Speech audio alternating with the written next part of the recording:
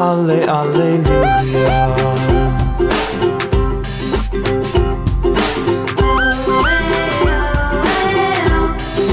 Alle, Alleluia.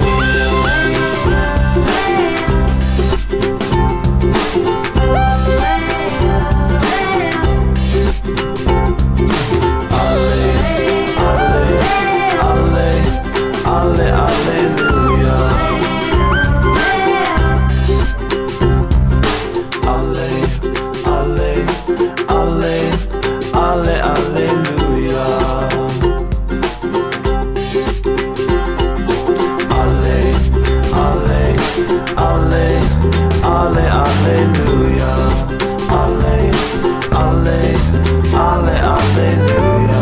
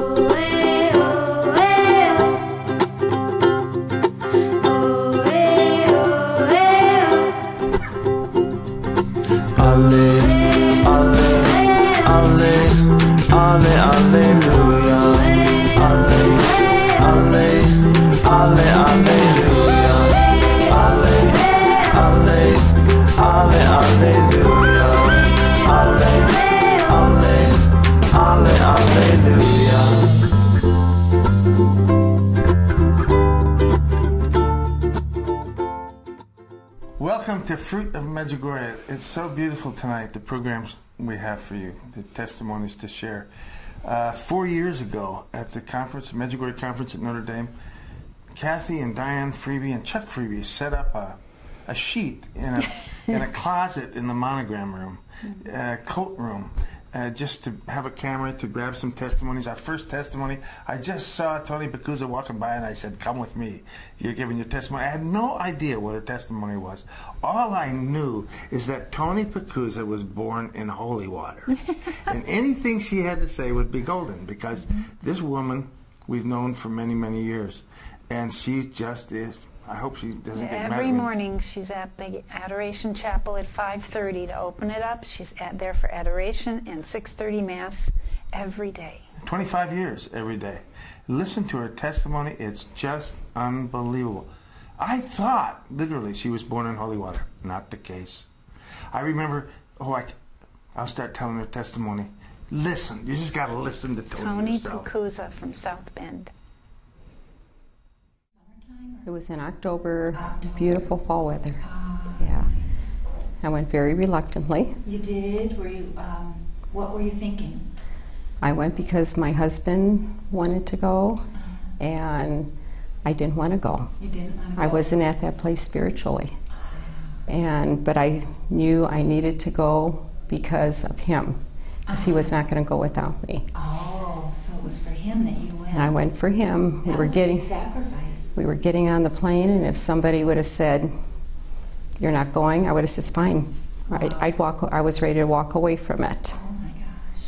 And when I went, I was very embarrassed with myself spiritually. We're on the plane, and the ladies are pulling out their rosaries and prayer books. I'm pulling out my Women's Day magazines and all. I thought, I can get caught up on this stuff. And when we got to Medjugorje, the first day, I thought, what am I doing here? Wow. Did it feel very uncomfortable, or? I just felt, this isn't for me. I could not visualize myself being in a spiritual place for a whole week and praying. Right. And then we went up it wasn't Cross Mountain, it was Apparition Hill the next day. And sat down on a stone, and all of a sudden I started weeping uncontrollably. Wow. Couldn't stop. And from that time on, I didn't want to go home. There was just total peace that came over me, and that just changed the composition of the whole trip. Oh my gosh. And I guess I didn't realize the spiritual gains until probably a few months after I got home. When we got home, somebody said, "Do you feel like you're changed?" And I says, "Well, no." I said, "I say an extra rosary," and that was it. Lent came, and I thought, I'm going to start going to daily Mass. Lent ended, and I thought, well, that wasn't so hard to go to Mass every day. So I thought, I'm going to try it. So since 1988 then, Lent of 88, I've been going to Mass every day. Oh my God. Going for Eucharistic adoration every day. So I feel that's how Mary had entered my heart through Medjugorje. That is awesome. That's So huge. it was. Yeah. But Mary took small steps with me. She did. She knew she couldn't take big steps like this. But that's awesome. That's awesome. It is. Can you tell the story about how you ended up getting the money to go? That's kind of a neat story. Well, my husband wanted to go, so of course we didn't have the money. He went to bingo every week. And he told Father Blank, he said, "I'm going to win the $500 jackpot tonight so I can go to Medjugorje." Father says, "You're going to win it." Father blessed his card, and he won it. He came home and he told me, and my stomach turned in knots. I thought, oh no, I don't want to go. I was not happy with this. But I thought, okay, we're far off from having the total amount. He goes next week. He tells Father again, "I'm going to win this $500 tonight, and then I'll have enough for me, and then my summer school money can be for Tony." So he won. And I was not pleased. Okay. I was not pleased, but like I said, I really didn't want to go. Sure. Wow. But it was the greatest thing that happened. Oh, that's so beautiful. Yeah. Oh my gosh. And so you've never been back? I've never been back, but I've sent 3 of my children. 3. Oh my 3 of my children, and in all honesty, I really feel Mary has held each of them to the faith. I can see 2 of them where they go to daily Mass. The girls go to daily Mass. Wow. My son in Florida, he's married to a Catholic, but not a good one. But he is the one that's taking the children to Mass every Sunday and raising them as Catholics. And I really feel it's through their trips to Medjugorje that Mary is sustaining them. And then my youngest one, who never had the opportunity to go, I think just the fact that all the rest of us go, I think Mary has kept him intact with the faith too. So. Wow, that must give you peace then to know that they have. That, I was telling somebody yesterday, if I have any blessing in my life, is that all my children are in the faith, and they all practice the faith. That is remarkable. I feel that's more important to me as a parent than some high-paying executive job. Exactly. Wow. So if someone was on the fence about going to Medjugorje, what would you say to them? I would say you need to go because it's a transformation. You don't know how it's going to transform your life, but it definitely will transform it in some way. And tell them how I didn't want to go, but I felt I had to go. You know, it was just like, if I don't go, my husband's not going to go. And then I would be responsible for him if he would fall away from the faith. So I knew it was a necessity for me to go. So I honestly have to say, though, it's through the Medjugorje prayer group that I think it has sustained me all these years. I feel going every Sunday to the prayer meeting is like a shot in the arm every week to keep going with my ongoing with my spiritual life. That's good advice too. Prayer groups. Our Lady says prayer groups. Right, because you see everybody else that's been there and is struggling the way you're struggling, but they're remaining in prayer. So. You know, Cass told me the story when it happened of the wanting a ticket. He wanted to go to Medjugorje so bad he told Father Blank, "I need to win the jackpot so I can get a ticket." And Father Blank said, "If that's the case, then you'll win." He blessed his bingo card. He won. But then he told him, that's not enough. That's only half a ticket. I need to win the next jackpot. And Father Blank said, if that's your motive, a ticket to Medjugorje, you'll win. And he blessed his bingo card the second time in a row. He won the jackpot. Praise God. Yeah, that's great. You know, Father Blank, who blessed those bingo cards for Tony's husband, I never met Father Blank, but he was the pastor. I knew he was dying. And he loved Our Lady, the pastor of Corpus Christi Parish. And so I sent to him through somebody a picture of Our Lady of Medjugorje, and that had been blessed by Our Lady. And I found out later that the moment he died, he had it right next to him on his bed, by his bed where he was dying. He sat up in bed, he called out Our Lady's name, looked at the picture, and died. Praise God. He was a great priest. He was a really great pastor. Yeah. Loved the Blessed Mother. It's too bad we don't have him around now to bless our lottery tickets. Yeah. Praise Jesus. Hey, tell us about the next testimony. Well, I believe the next one is going to be Shirley Summers. Right. And Shirley is also a South Bend person, and she has been part of the prayer group that helps run the National Conference on Medjugorje at Notre Dame every year. She works very hard on it, she and her husband Ray. But Shirley shares about her trip to Medjugorje and how it changed her life, and then subsequent trips and the beautiful things that Our Lady has done for her and through her. Oh, it's so beautiful. Listen to Shirley Summers. Shirley prays the rosary with us every day on the internet. Yep. We first read and heard about Medjugorje not till the winter of 1987. My neighbor gave me a newspaper article by Wayne Weibel, which many of us, I think that's how we were first exposed to hear about it. I read the article and I thought, wow, something so beautiful is happening in the world. But it was November, so of course it was Thanksgiving time, Christmas time, and that all got pushed aside. But the first part of February, one of the cousins of the visionary was here in South Bend, and I think her name was Dragisa, and she spoke at Our Lady of Hungary. Excuse me. And Ray and I went to hear her speak, and we were so taken by this. We talked about it a little bit on the way going home, but not really knowing or understanding what was going on, I think, in our hearts.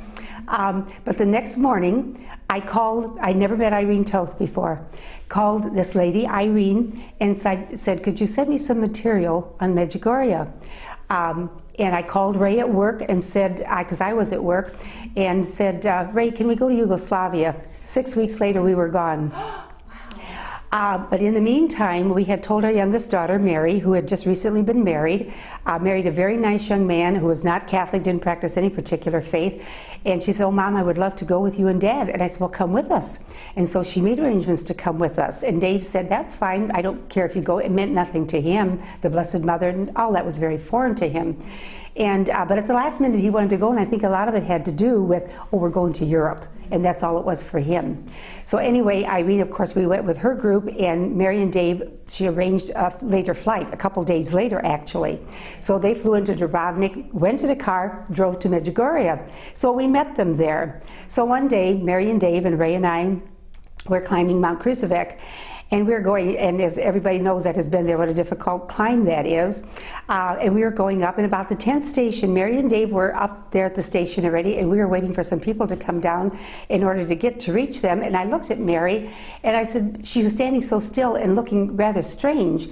And I said, Mary, what's wrong? And she turned around and she says, Mom, she says, look at the sun. And so when we got up there with her, we did, and Dave, her husband, was there also.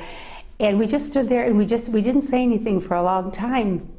And I said to Dave, I said, Dave, do you see what's happening? He says, I see it, but I can't understand it. I can't comprehend this. I don't know what's happening. So we stood there and we prayed for about 25 minutes. We stood there watching the miracle of the sun.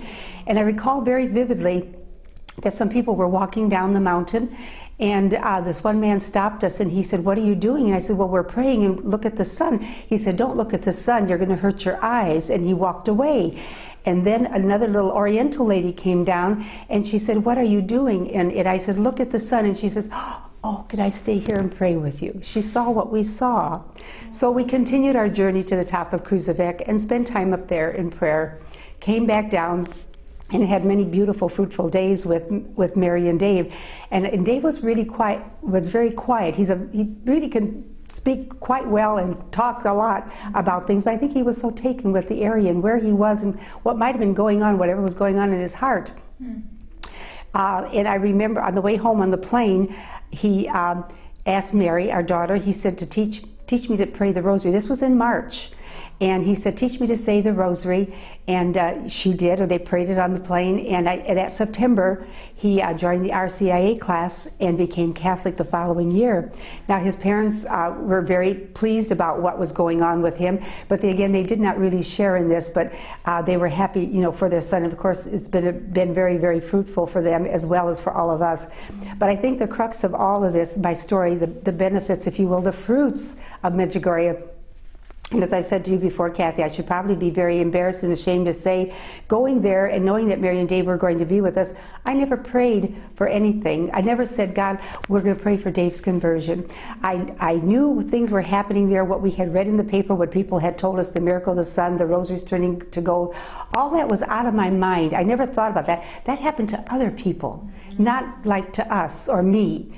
But we received that beautiful gift of the conversion of Dave. And the other big thing, it was for myself. It was a personal thing. Again, I did not pray for this, but I was going through a time of that I needed to do some forgiving. And while it didn't come right away, it came about, and I was able to let go of some things, and so that was very important. It didn't happen immediately. It was many months later, actually, but it came about. It came about. But like I said, again, those were the fruits for us, things that we didn't even ask for. We asked for nothing because, as I said, that happened to other people. You read about these things or you heard about them from other people. But I do remember very vividly when I first read that paper article from Wayne Weibel that, well, wouldn't it be it's wonderful that Our Lady is appearing, because wouldn't it have been wonderful to have been at Fatima and Lourdes at the time the Blessed Mother was appearing there? But she is, and she was appearing. And I thought, what graces and what blessings for all of us. So I also said, this was 20 years ago for me. I was 54 at the time, and I remember talking to Father Gaelic one time because I said, I really feel that my spiritual life began then. And I said, why did I have to wait so long for this? He said, this is the time God offered it to you and you accepted it.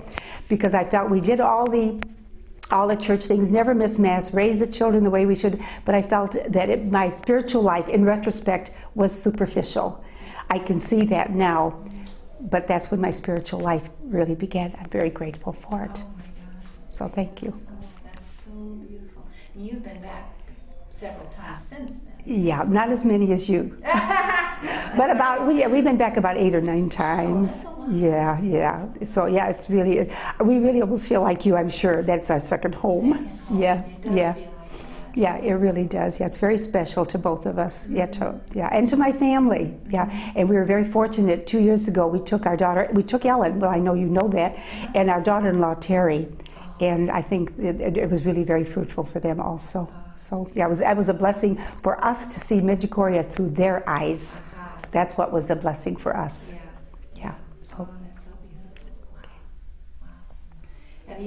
Have you gone with groups usually? Usually we have. The one time we went, Linda Ong, Ray and I went back several years ago to work with Sister Muriel. And we went for 2 weeks to work with her. And we just went there specifically. I know you know her work, and we went there just to help her to go to the villages every day to take the supplies to the people. And you could share about that. Yeah, could you go into just a little bit of detail about what her work is? Sure. Sister Muriel found herself there in Medjugorje during the war. We first met her there in 1994. We were there again with Irene, and that's when we met Sister Muriel. And we went to Mostar, and I think we went with Ladas. Oh, Nancy and Patrick. Thank you, yes. And Irene was with us, and Sister Muriel was with us. And Sister Muriel found herself there, and she was on sabbatical, and she said she saw the ravages of the war, and while she knew that there was orphanages being put up for the children, and the young people seemed to take care of themselves, but nobody cared about the old people. The government or no one cared about them. You know, they could just die. Anyway, she took that on herself, and very slowly, apparently, started working, gathering supplies, and taking care of the old people. Now, this was not in Medjugorje. These are all in the outlying villages, as you well know, or towns, I should say, a very large radius area. And so when we were there and knew what of her work, we started collecting supplies, not only medical supplies, but clothing, a lot of like chucks and diapers and things for the people. Every group that went over there, we sent suitcases filled with supplies for her and the old people. Well, then that one January, Sister said, come in January, there's not many people here, it's cold, nobody wants to come at that time. So Ray and Linda and I went that one January a few years ago, to work with Sister, and so each day we would attend Mass in the morning, and then we'd come back, and we lived with Franca, who was right across the street from where Sister Muriel's lived. And so then we would gather all our supplies, and we would fill her van, which was gutted in the back, and there were hooks hanging in the back, and we would go to 10 places every day, and we would hang bags of food and supplies on these hooks in the van, and away we would go with her to the outlying villages. And we would come back late in the afternoon.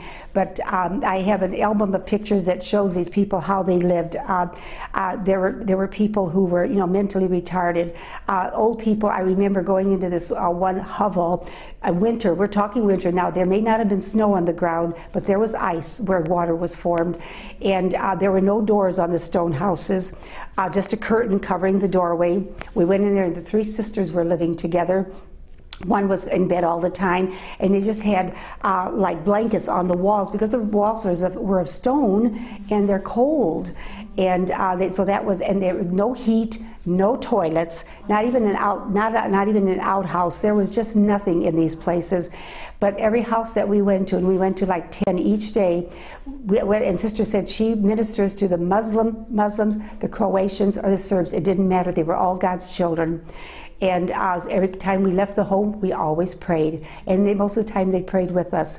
They were grateful for the food we brought, the clothing that we brought. There was one lady that we went to, and she was sitting in her house just by herself, dirty. She did have a stove in the house, but the pipes had come apart, so the soot was coming in the house. So Ray kind of fixed that to make sure that it went outside again. But you could hardly even see her in this atmosphere of soot and dirt and dust. But when I came back from there, I said, I will never complain about not having enough again, or that I don't have things that I would like. I could never complain again after I would see how these people lived and how grateful they were for what Sister gave. They were not bitter.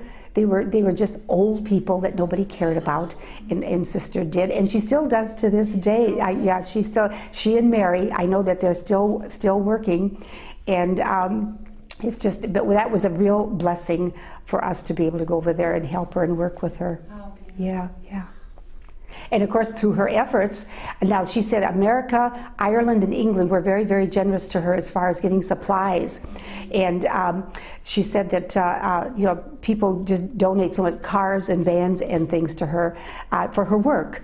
And through her efforts, her dream was to build a house where people could go to die in dignity. So in Biakovici, in Labuchki, about 20 miles outside of Medjugorje, the house is complete, and there's, I think, enough for 50 people to go there, men and women, and then Sister Muriel and Mary, and I'm sure they have a board, they decide who can come there. Not just like the mayor's wife, if she was, or her mother and father can live there when they could take care of her. These are people who are really destitute and have no one or nothing, and they come there to live. And they live to live and to die in dignity. And she said, one lady, because when she would write to me and tell me with some things that were going on, she would say that they came there in their black dress and with probably nothing, and they saw all the beauty of this new house and room and clean clothes and just the cleanliness and food, which they didn't have. Now her latest project is she wants to build a hospice house. I don't know where, that I don't know, but maybe it's near Lubuchki. I don't know, but it's a beautiful place, and so that was her dream, and it all came from donations. Wow. Yeah, from people, from countries, from just individuals, anybody that went there, whatever. It all became God's plan, and He saw to her getting it done. Yeah, so it was beautiful. Wonderful. That's so wonderful. Yeah. Yeah, so Sister has done some marvelous work there.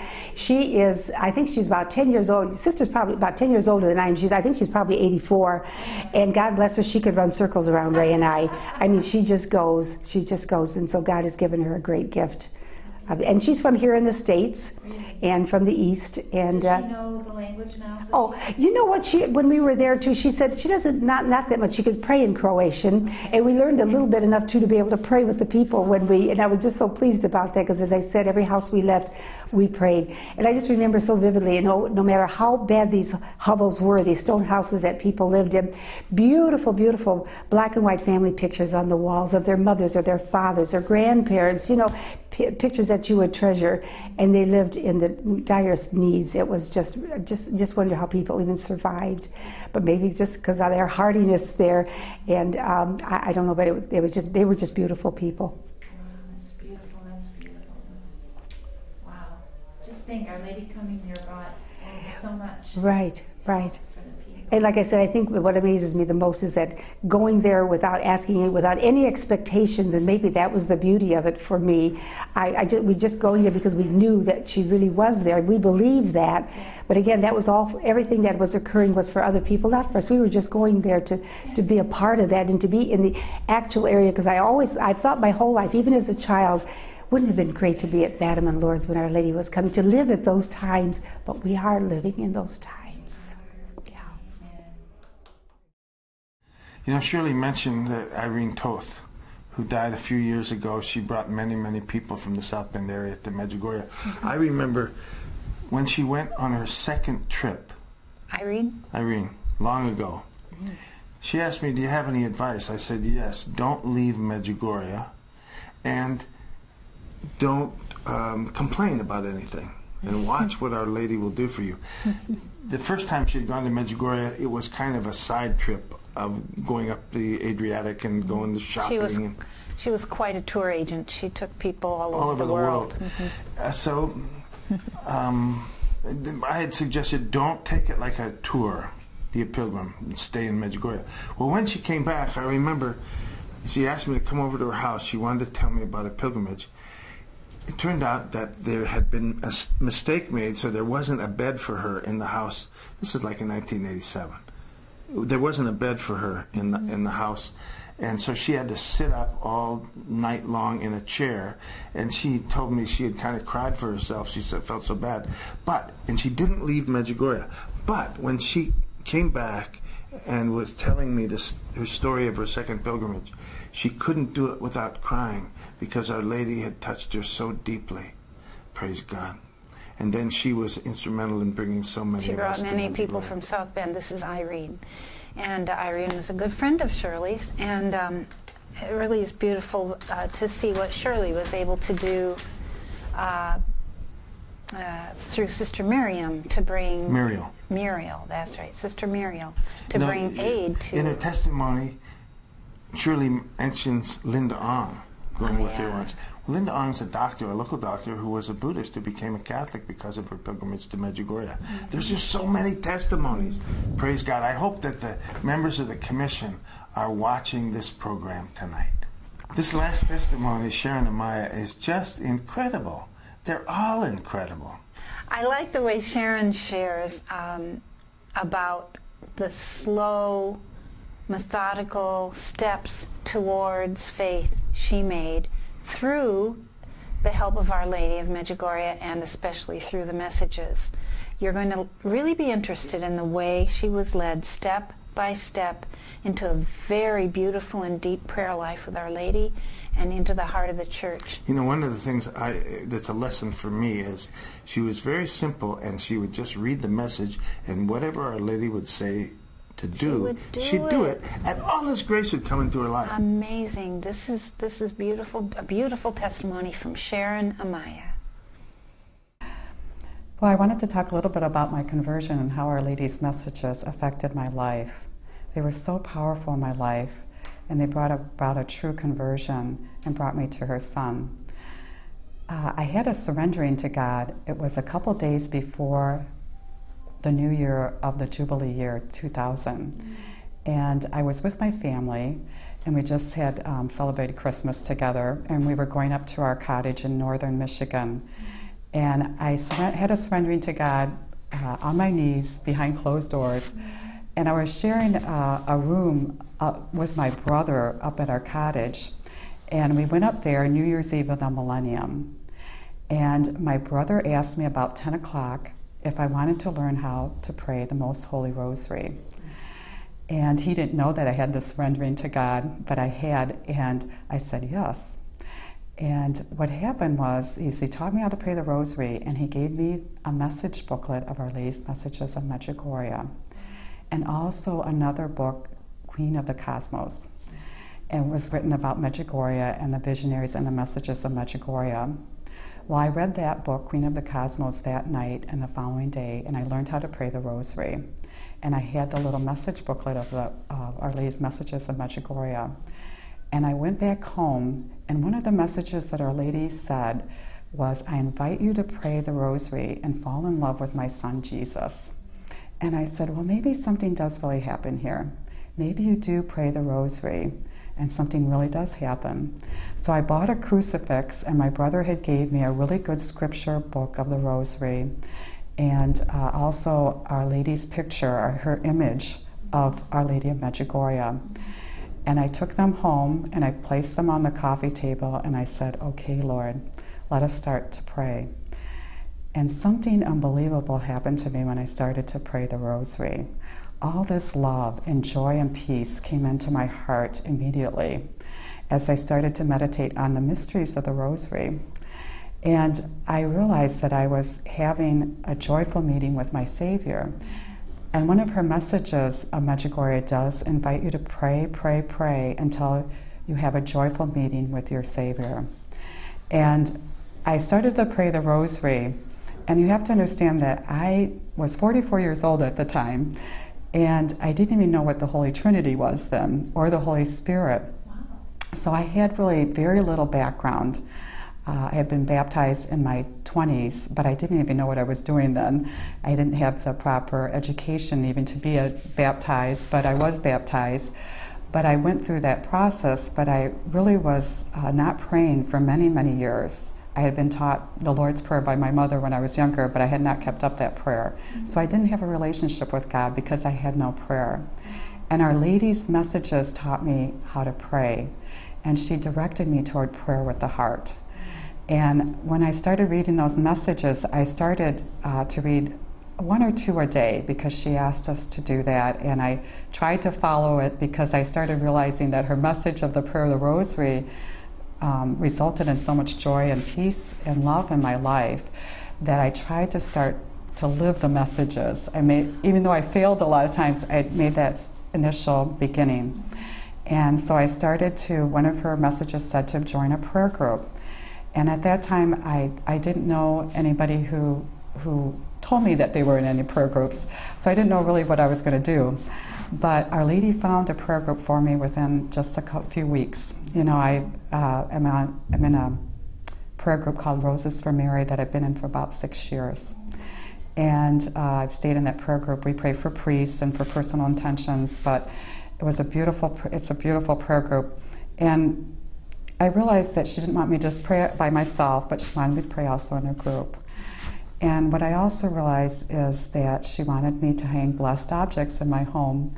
I didn't know what a blessed object was at the time, but I found out, and I started to hang up blessed objects in my home. And during this time, too, was only within 2 months, my brother's parish in Atlanta, or Alpharetta, Georgia, was having one of the visionaries come and speak, Yvonne. and he invited me to come down and hear him speak.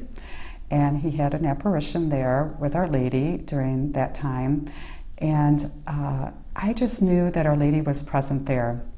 And I knew after hearing the testimony of Yvonne and hearing Our Lady's messages, and I was continually reading them and praying the rosary, I knew I wanted to go and find a Catholic church after I left there. So within 2 months, Our Lady had me going and finding a Catholic church and leading me to the sacraments of the church. And I realized that she wanted me to go to confession too. And she invited us to go to monthly confession. And after that, I found a little, my brother gave me a book of the Divine Mercy message. So I decided to go to confession because our Lord says to go to confession, and he said that his own blood and water that poured forth from his sacred heart on the cross would come down upon your soul and ennoble it and cleanse it and purify it. So I said, I want this. I want to be cleansed. And I had been through 44 years of my life not knowing what confession was. You know, I saw it on TV, I had heard about it, but I had no idea what it was. And I realized the messages in Medjugorje and the Divine Mercy message, what confession was. And so I went to confession. And I hadn't entered the Catholic Church yet, but it was initial start in going to confession. And then after that, when I went through the RCIA program, I went to a more formal confession, a more lengthy confession. And I experienced so much peace through going to confession and trying to live Our Lady's messages of Medjugorje. Another thing that happened to me too was the fasting that she asked for. You know, she asked for fasting on Wednesdays and Fridays, on bread and water, if you can do that. And I had to work myself up to doing that. At first, you know, I wasn't used to fasting at all. And I tried to, you know, begin fasting just on bread and water, just maybe till 3 o'clock in the afternoon, then till 5 o'clock, and then the whole day. And I realized that my prayer was so strengthened by the fasting, that there was an incredible joy in the prayer, and also that prayers that I was praying were being answered when I made that sacrifice. When I tried to, my father had been away from the faith for many years. He was raised Catholic. And I really believe that it was partially due to my prayer and fasting that he went back to confession after 50 years on Divine Mercy Sunday, which was such a beautiful grace. And he's expressed a desire to receive Jesus in the Eucharist again. And this is the other thing that Our Lady led me to, was the Most Holy Eucharist. Because within 2 months she had me looking for a Catholic church. And I started to look for churches, and I found a beautiful parish in my area that I knew right away. When I walked in, Our Lady wanted me to join there, and our Lord wanted me to be there. And I did not realize our Lord was present in the tabernacle then, but I would go and pray there and by myself, and started praying more and more the rosary. I had so much joy in praying the rosary that I wanted to pray it right when I got up in the morning. And then I'd go to work, and I'd want to pray it on my lunch hour. Then when I came back from work, I'd want to pray it again, because I wanted to experience the joy of our Lord. And he was teaching me so much through the prayer. This was the beautiful, beautiful experience that I was having. And the Holy Spirit was guiding me through that prayer. And I was discovering the personal love that our Lord had for me in the prayer, which I didn't really realize before. Unfortunately, I went through many years of my life not realizing how much our Lord really loved me. So I started to want to pray more and more. But then as I started praying the church, and I started to try to go to the Mass, because Our Lady was inviting us to go to the Mass daily if possible, I started to go to the Mass, and I realized our Lord revealed his real presence there for me in the Eucharist. So I wanted to go to the Mass even more. So I started trying to go daily. And when I went through the RCIA program, you know, I was able to fully come into the church, and also, you know, to eventually experience that true joy in receiving Jesus in the Holy Eucharist. And after that, our parish started a perpetual Eucharistic Adoration Chapel. during the time I was in our CA program, and Our Lady also invited us to go to Eucharistic adoration. So I started to get very involved in adoring our Lord in the Blessed Sacrament, and I still, to this day, try to go every day if I can. I go to Mass every day, unless I'm sick or some emergency, but I always want to go to the Mass every day to receive Jesus, the living God, in the Holy Eucharist, and to adore Him in the Blessed Sacrament. It is so powerful to be in the presence of our Lord, to experience His peace and His love and His joy there, and to have a personal relationship and conversing with Him. And the other thing Our Lady asks us to do is to read the Holy Bible every day. So I started to try to read the scripture readings, and I got involved in a Bible study class. Our Lady led me just by the hand. She took me by the hand, and those messages changed my whole life into a daily living with our Lord. She says, let every moment belong to Jesus. And I started realizing that my life was just changing little by little, because before that I was filling myself up with a lot of emptiness.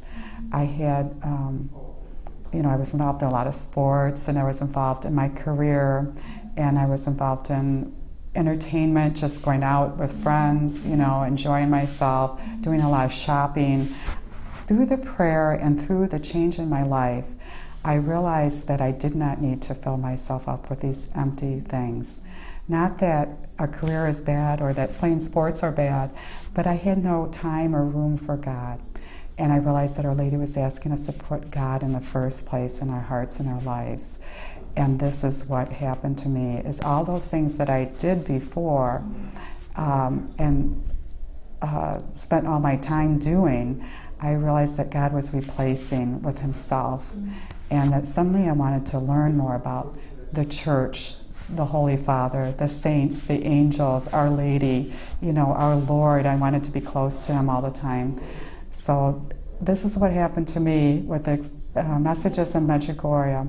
And also, my brother's a convert to the Catholic faith, and a week after I came into the Catholic Church, we went to Medjugorje for the first time together with a small group, where there were 10 of us with a priest from his parish. And it was an incredible experience. Just the joy and the peace and the love that is there in Medjugorje, and the presence of our Lord and Our Lady is so powerfully experienced there. The grace that really came from Medjugorje for both my brother and I was that the Mary, Our Mother Foundation was formed. My brother felt inspired to start the foundation, and we have a spiritual director, Monsignor Marin, from the Georgia area. And this foundation is a nonprofit ministry, but we spread Our Lady's messages in Medjugorje and the Divine Mercy message, the message of the Rosary, and it keeps growing.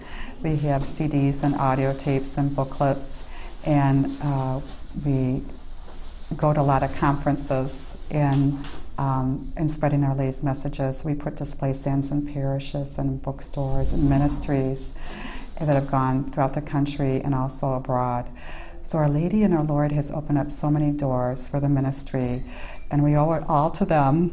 We try to stay out of their way and let them do whatever they want, because they know what's best, and they've really graced the ministry. So we've been so thankful to be an instrument for them and be able to spread our Lord and Our Lady's messages in this way. And I just say thanks be to God. Wow. Thanks be to His mercy and His love and His peace. Praise God. Do you have a website? We do. It's maryourmother.org. maryourmother.org. So, thank you. Ave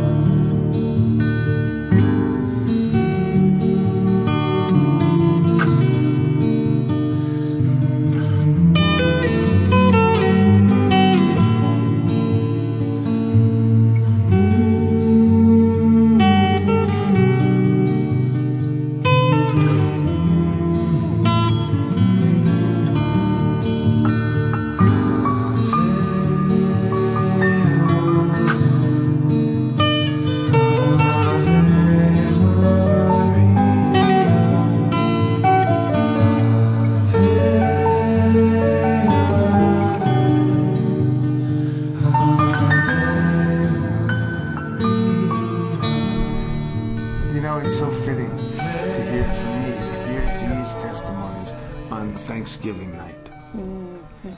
Oh, I find myself, as I listen to them with tears in my eyes, filled with thanksgiving. Praise God. Look what Our Lady's doing with her messages.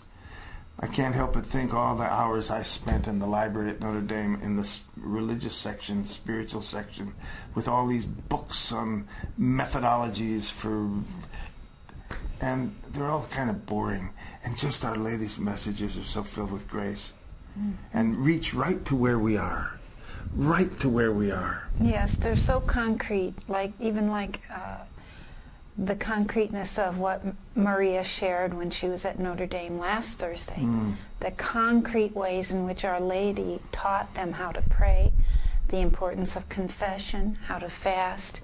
One thing at a time she would introduce into their life, and then it would bear fruit, and if they obeyed, if they listened. And this lady, this Sharon, it's the same thing. She would take one or two messages and just start to live them.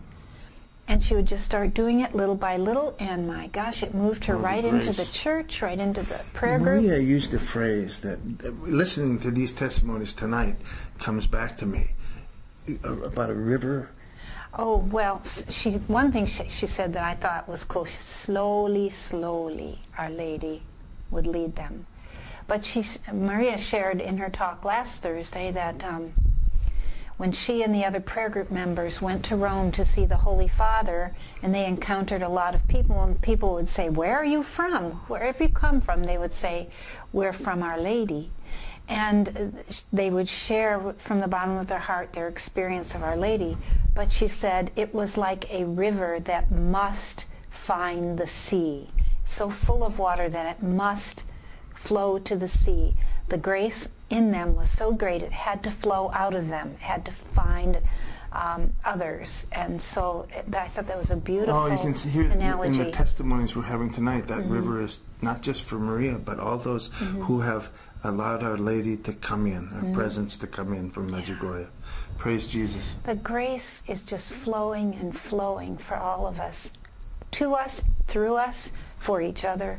It's incredible. If there's anybody from the commission watching tonight, Michael O'Carroll, Father Michael O'Carroll, the author of Theotokos, an encyclopedia, and Our Lady said in 1991 at Notre Dame, in a lecture, "The good fruit of Medjugorje is unparalleled in the history of the Church." And boy, is that true. These are just testimonies we happen to just grab people, just like Rosie does for Tea with Rosie. She has no idea what they're going to say. These are very random, but every pilgrim seems to have a mind-boggling, life-changing testimony. Praise Jesus. So come back next week to Fruit of Medjugorje and continue to join us for the Rosary and for Tea with Rosie. And every day live, Tea with the Rosary. Coffee with Dennis. Consecrating the internet to Our Lady of Medjugorje with Mary's children on 6 continents. It's so exciting to sail on this boat on the digital sea. That graces, all the graces, wherever there is a heartfelt response to Our Lady's call, it's like a door from heaven opens, and the graces are just incredible. And they're growing. The graces are increasing. These are the days that Scripture referred to when it said, "To those who have, more will be given.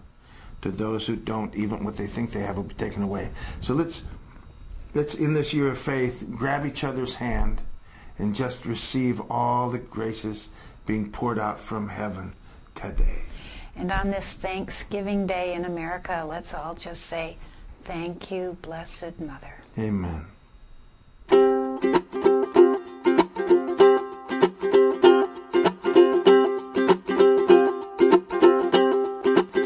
Alleluia.